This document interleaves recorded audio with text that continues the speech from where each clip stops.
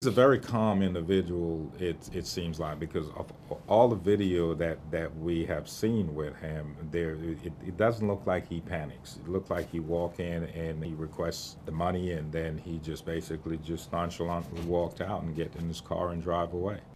I don't know if he's employed by one of the local medical facility in the area, or he's just one of those individuals who's wearing.